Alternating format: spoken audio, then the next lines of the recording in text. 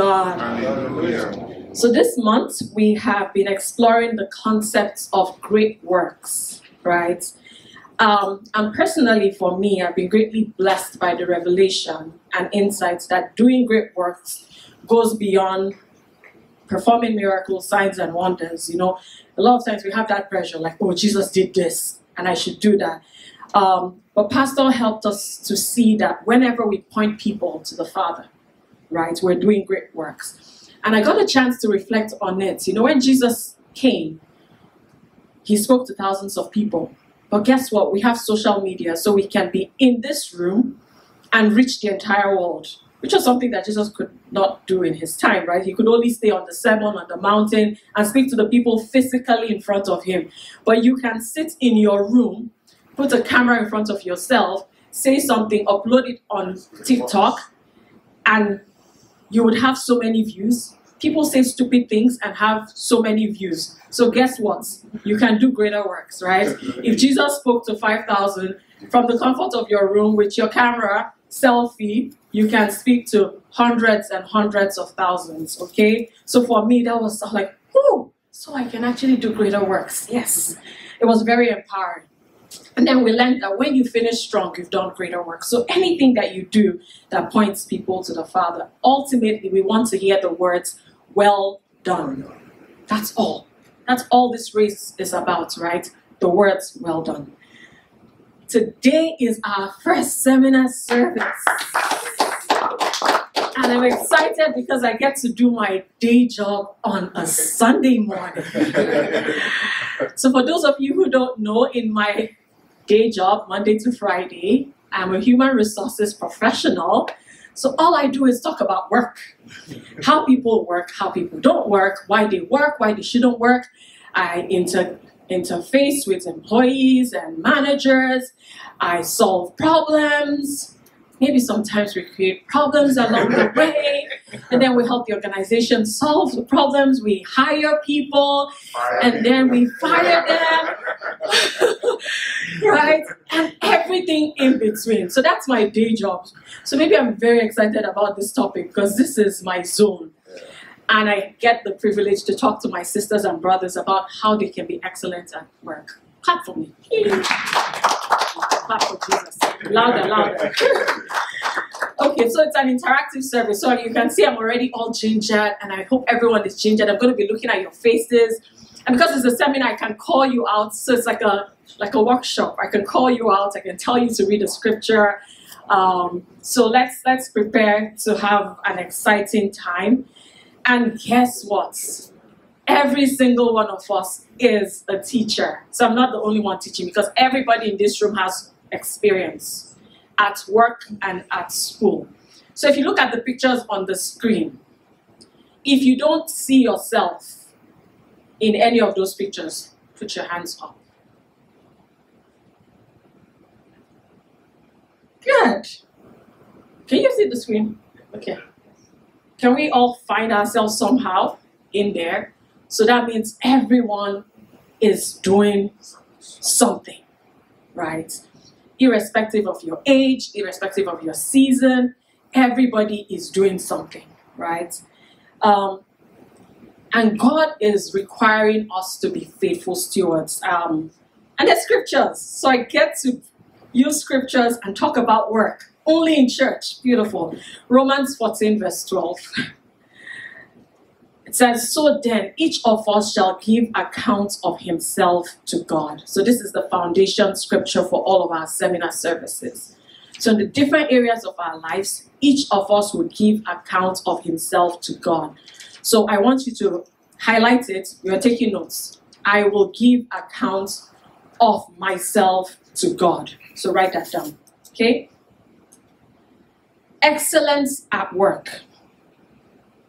Did I say everyone is teaching and everyone is going to answer questions? So those of you who brought difficult questions to me, I will just pass it on to all the experience. I think if we look at this room, cumulatively, we should have maybe like 150 years of work experience or more.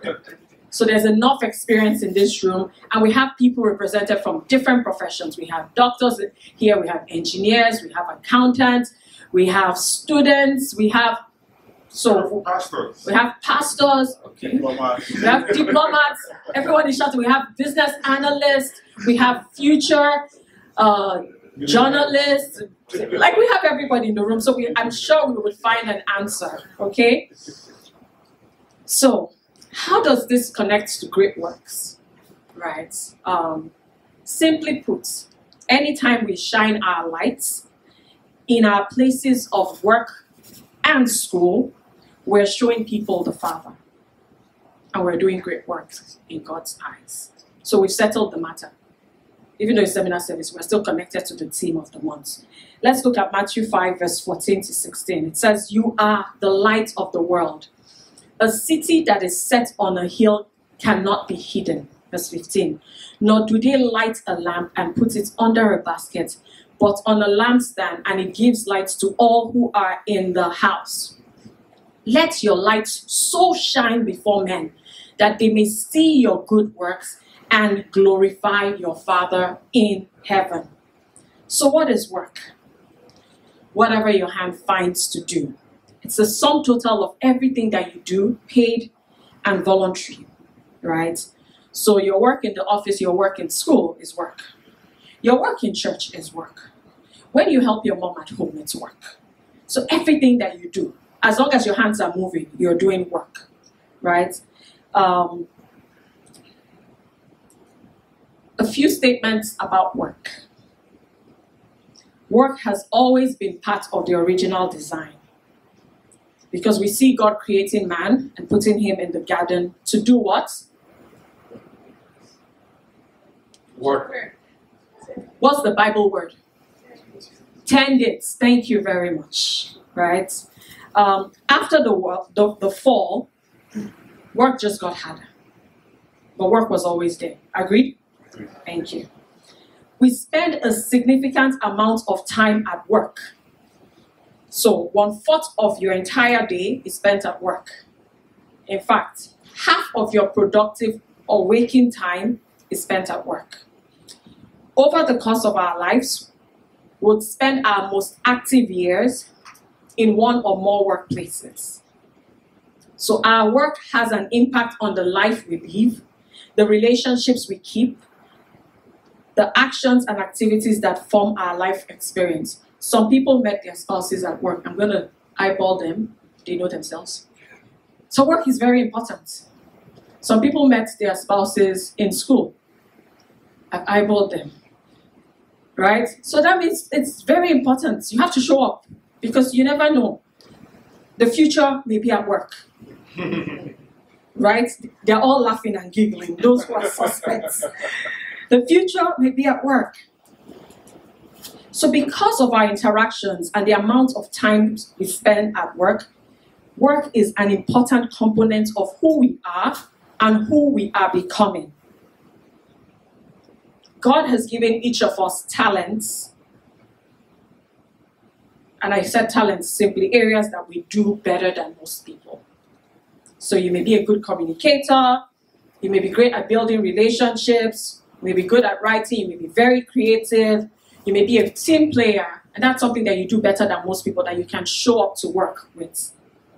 So everyone has a deposit or gifting that you can hone to give you competitive advantage in your place of work or school.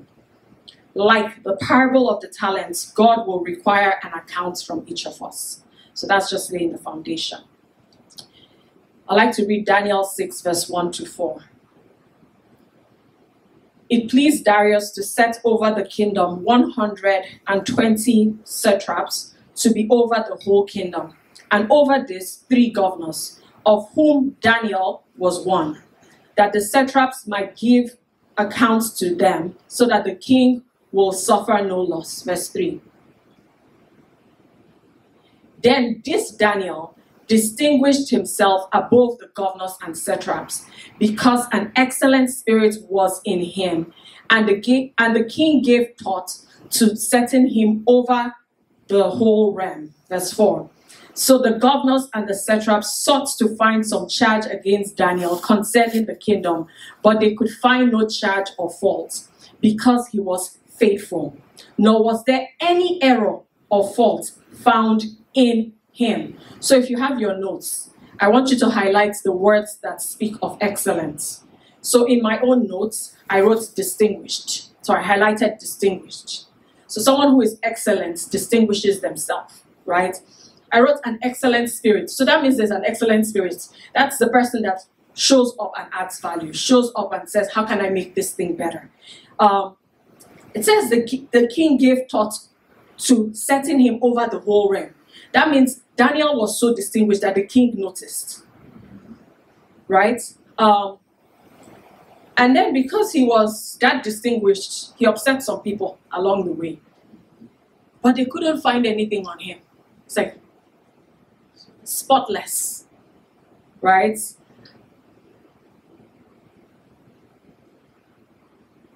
So I want us to interact with the scripture, and I hope you've scribbled some of the things that you see about Daniel. Daniel is actually my workplace mentor, because I think of my job a little bit like Daniel, right? And whenever I have challenges at work, like, what will Daniel do? I go and read on Daniel because he inspires me. He faced a lot of challenges, but he never gave up. He never compromised. So if you're looking for a work role model in the Bible, look for Daniel.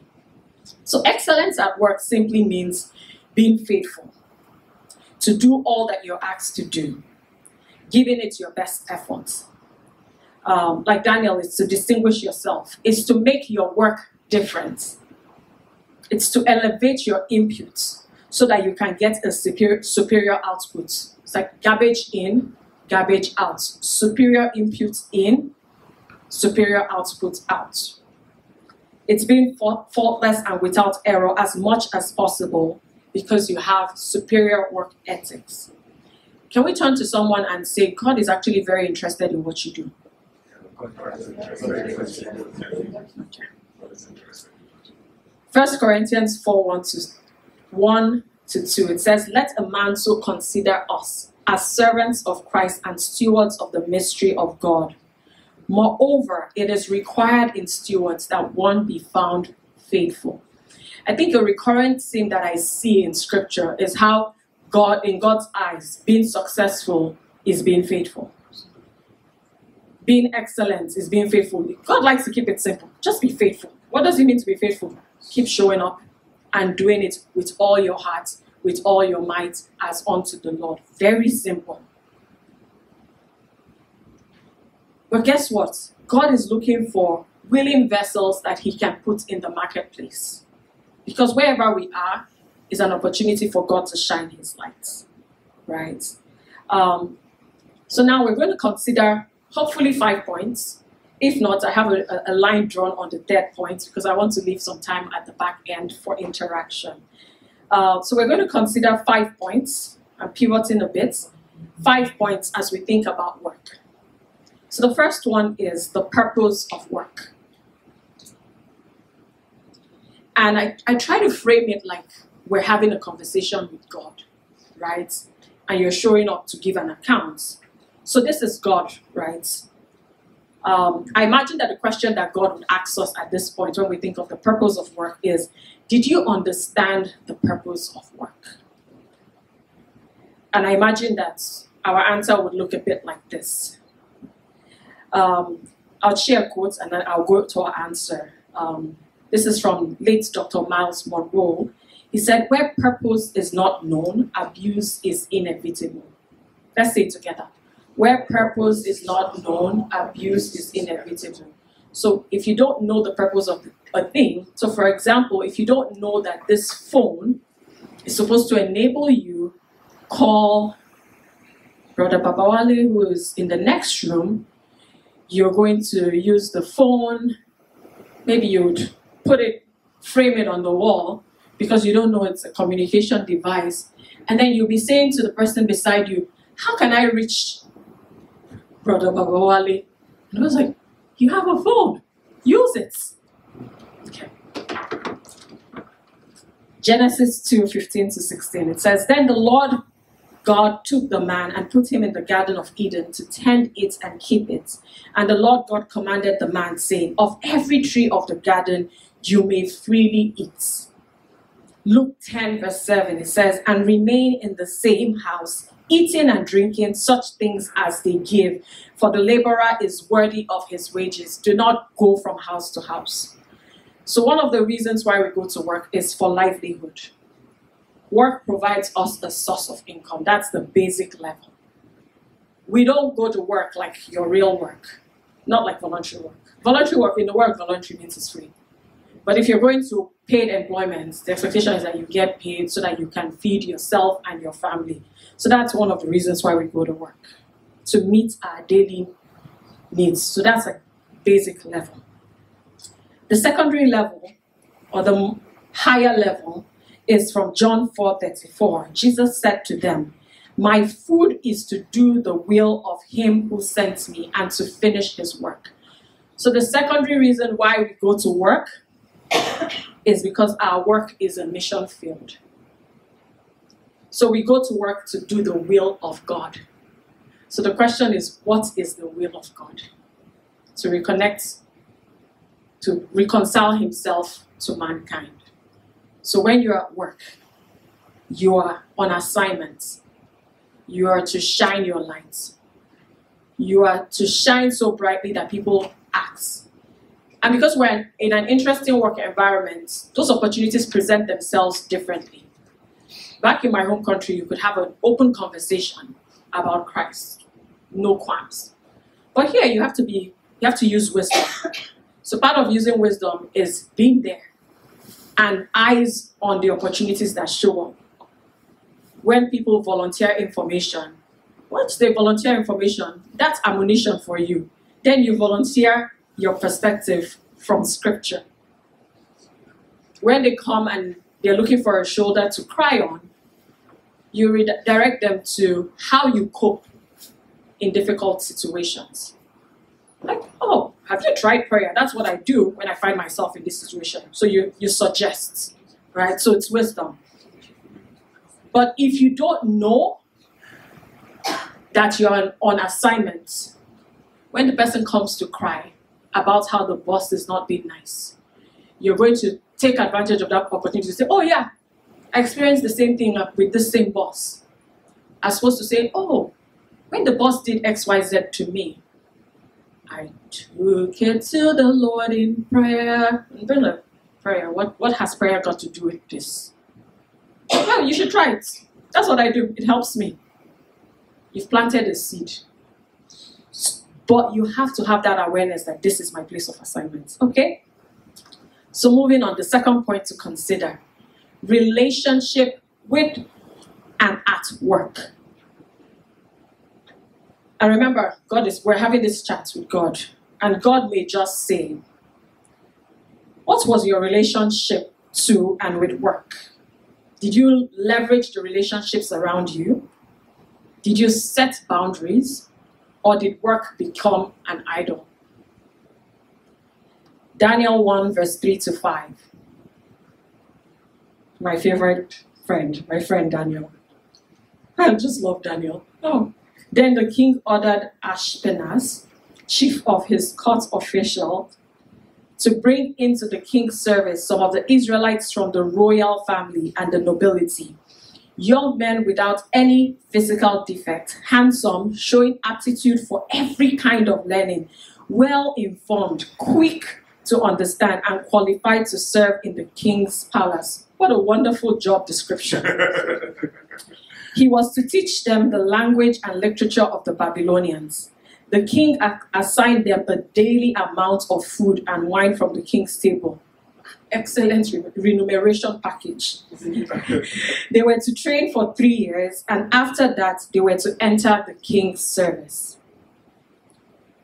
So we can see that for you to be excellent at work, you have to go through training. First of all, you need to meet the job description. So it's important that you know the job description for your role.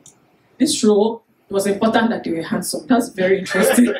I don't know that flies this well. Well, maybe if you're in the fashion industry, I don't know. But a very interesting set of competencies, handsome. That's very funny. So it was important that they were well trained. So first of all, you need to know the job description of your role. And then you need to prepare yourself or constantly equip yourself, ensure that you're well equipped for the work. You can only be excellent if you're well equipped, if you've done the right research, right, to understand the role, right? Have you gotten exposure to the skills required, the competencies? Are your competencies up to date? Or did you go to school 20 years ago like me? And maybe you need a relearning. And maybe I'm talking to myself. Maybe I need to go back to school because it's been a while. But you can also learn on the job. Just kidding.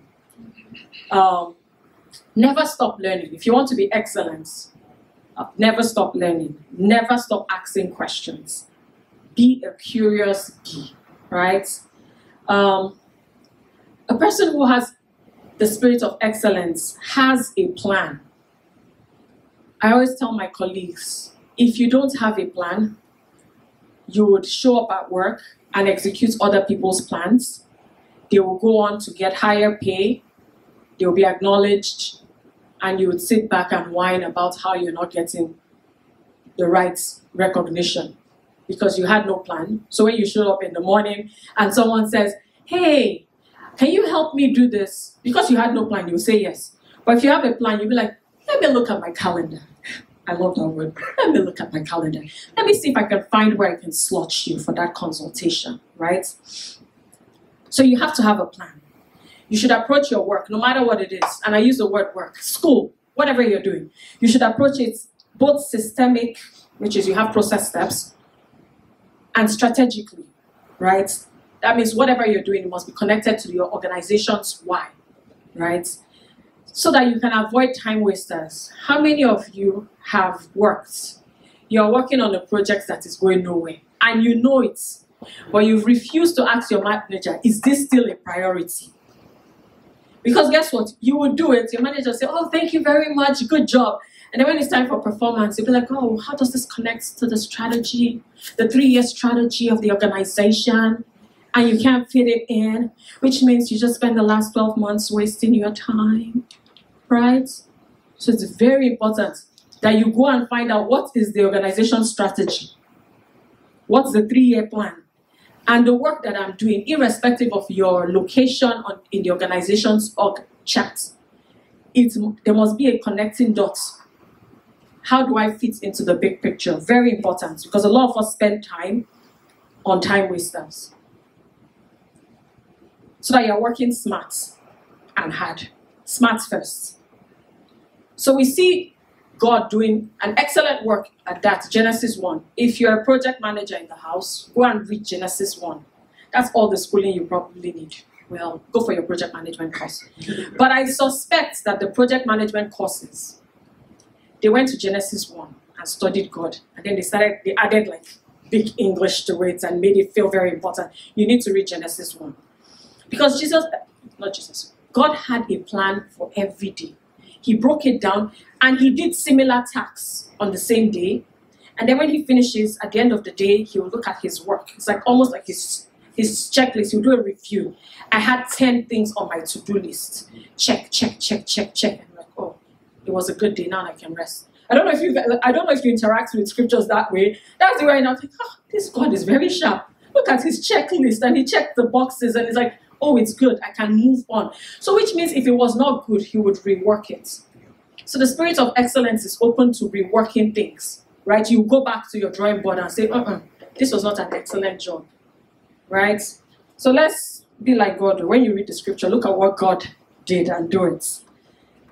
Relationships, 12 cups of coffee. We say we connect with purpose. When you show up to work, if you're a gamer, you know when you wear those your big, what do they call it? Curtis, can you help me? Those VR. VR. Eh? VR. You know how like it projects things like this. So when you show up to work, you need to be able to know who is an ally. It will project on your VR screen. Who is an ally? Who is a key stakeholder? Who is a detractor? So that you know how to invest your time. Who are gatekeepers? Gatekeepers, they are very important. And usually, they are the people that you think are not significant in the organization. They usually sit in front of the boss's office. I'm not going to call any title. And you think, oh, they are sitting in front of the boss. you better be friends with them. Their roles are called executive assistants or executive admins. Be their friends, they are gatekeepers. Because if they keep your file under their table, the boss may never see it. So just a tip for you. All of that to say, irrespective of the placement of the individuals in an organization, everybody is important in their own space. And you need to recognize that and respect people, build relationships. Don't show up, oh, I am the director of XYZ. Okay, great. Let's see how the bigger boss is going to get this file. Or maybe I'll just mess you up a little and not invite you to a meeting and ruffle you up so that you show up. Everybody's important. I want us to recognize that. If you are excellent, you'll be able to recognize that everyone is important. And God tells us in His Word that we should honor who? Oh. We should honor Everyone. class. Yes. We should honor who? All people. That's where your honor code comes in, because you show up as a sharp NCA person and you learned about honor. You know that in an organization, if I want to be excellent, I have to honor all people and build relationships with everyone, right? So 12 cups of coffee, I'm putting out a plug for 12 cups of coffee. It's a good way to build relationships at work, right? It's simply saying, hi, do you want to go for a cup of coffee with me? And that's what people who go far in most organizations do. It's not what happens at the meeting, it's what happens before and after the meeting. And guess where those things are happening? Over a cup of coffee. At least we can take coffee. I know that it happens over some other things, but we can't do those ones, but we can do a cup of coffee, right? Can we all do a cup of coffee? Grab a cup of coffee with a cranky colleague. And you may just realize that they're not cranky. It's actually fun to talk about if it's not work. Matthew 10:16. Scripture says, behold, I send you out as sheep in the midst of wolves. Therefore, be wise as serpents and harmless as doves. Just re-emphasizing why we should be sensitive in our workplaces and use wisdom to navigate the corridors of power. Know the gatekeepers. Be aware that you would always have accusers. So my friend Daniel, he had lots of accusers. Every king that comes, someone would accuse him. I think this time around it was him not bowing down to the king's idol or statue, one of those things. And they brought accusations before him. But, you know, when I was studying Daniel, because I'm doing a study on Daniel, I wrote out these words. And as soon as I wrote it in my book, I'm like, oh, this would be nice here. Don't worry. God would use, so I may be speaking to someone, don't worry. God will use accusations to spotlight you. So don't be worried about accusations. Give you a voice to use for Him.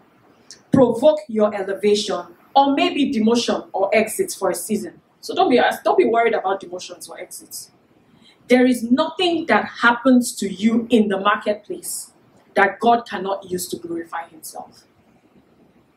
There is absolutely nothing. Promotion, demotion, whatever. If you let God have His way, He would use it to glorify Himself. John 9:4. Okay, I think we've read this. Okay, but I want to read it in a different context. John 9:4. It says, I must work the works of Him who sent me while it is day. The night is coming when no one can work. What this says to me is, work is work. It is confined to a time, period, and space. Day means when it starts. Night means when it stops. So I know some of us work virtually or physically, but you have to enter into work and come out of work. Work is one of the functions that we do, just like sleep and eating. So don't make work an idol. Establish your sacred times. Times where work cannot infringe in it. So time for God, time for family, time for rest. God rested from the work. God, that doesn't need rest, rested. How much more you? So we need Sabbath. If you keep working continuously, you cannot be excellent at work. You will burn out. You will burn out. So you need time to relax and rejuvenate. So I encourage you to take your time and go and rest. And let me give you a free tip into insider information. So part of the job that I do is I sit in meetings that most people don't sit at. If something happens to you because you did not rest, the organization would have a 1-minute silence and somebody else would start doing your work immediately. Immediately. Like we would literally just say, oh, let's just have a 1-minute silence. And then in that 1 minute, people's brains, they're not even, it's not silence, it's just, their brains are thinking of the next agenda item. And as soon as we're done, you're moving to the next agenda item. Free information for all. So let's take our rest seriously. Don't think you are irreplaceable. Because even before you showed up at that organization, there was a replacement plan for you. Free insider information, I'm just saying. Because they have a business to run. They have salaries to pay. You're important. Say to yourself, I'm important. That is why I deserve to give myself rest. Okay. What's your attitude at work? So this is God again saying, how did you show up at work? How did you do your work? What fragrance did you release? What fragrance did you... If your work was a burnt offering unto God, what fragrance will it release? Colossians 3:22-24, it says, bond servants, obey in all things your masters according to the flesh, not with eye service. Everybody say eye service. Eye service. As men pleasers, but in sincerity of heart, fearing God. And whatever you do, do it heartily as to the Lord and not to men, knowing that from the Lord you would receive the reward of your inheritance, for you serve the Lord Christ. So, simply said, be faithful. Whatever work you're assigned to do, do it with all your heart. And you know there's a difference between when you do work from your heart. It shows. It shows. Philippians 2:14-15, it says, do all things without complaining and disputing. I remember this from children's church. It was a memory verse that we used to say. That you may become blameless and harmless children of God, without fault in the midst of a crooked and perverse generation, among whom you shine as lights in the world.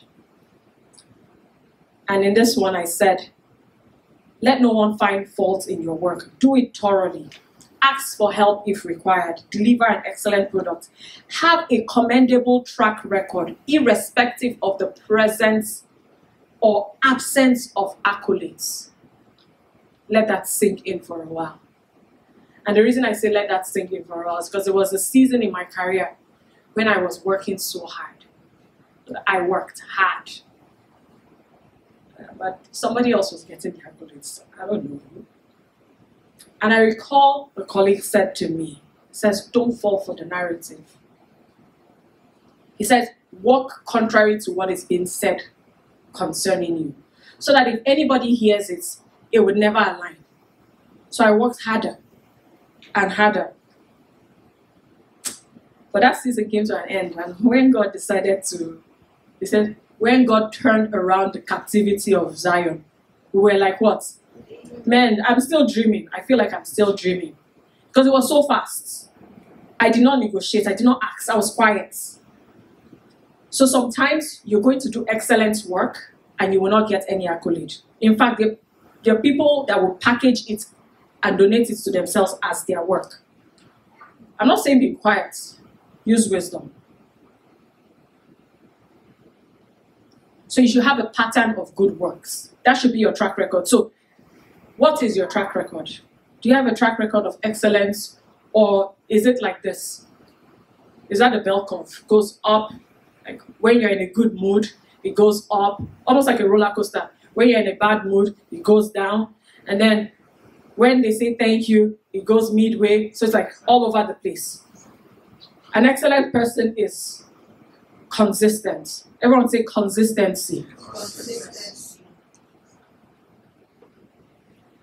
Have a value-adding mindset. Bring creativity and continuous improvement to work. So when you come to work, this was done like this year. next year, what can we do better? How can we do it differently? That's adding value, right? I think I'll draw my curtain on the third point. Maybe I would have an opportunity to speak to the last 2 points some other time. But I'll just roughly speak about the last 2 points. The last 2 points were the proceeds of work.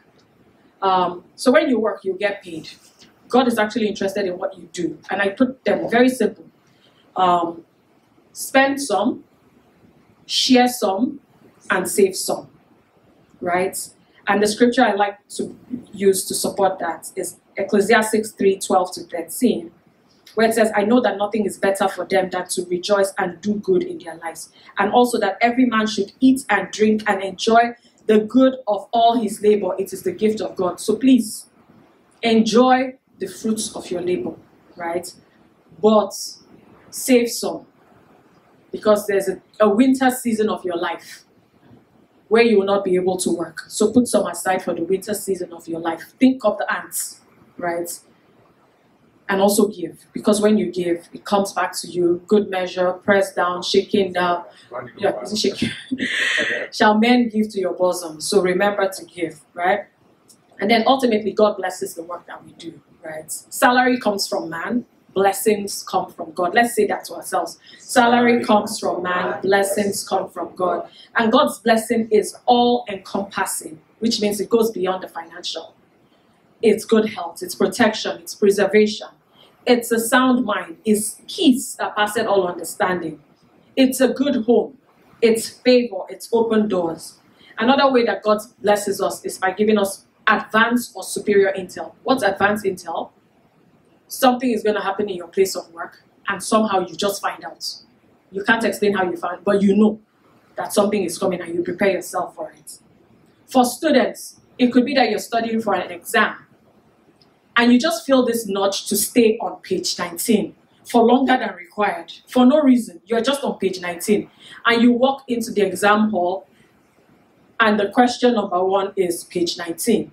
Oh my goodness. I don't know if anyone has had that feeling. I love it. It's just like, bring it on, extra paper. I'm ready for you. That's superior intel. And that's one of the things that God gives us. Sometimes it comes in vision. Sometimes it comes in dreams. Sometimes it's just a strong impression, right? In conclusion, God expects us to be excellent at work. And being excellent at work is being faithful. It's doing it with all our hearts as unto the Lord. And it's using it as an opportunity to shine. Remember, we will all be accountable to God. It's my prayer that God will bless us with work and then bless the works of our hands. Praise God.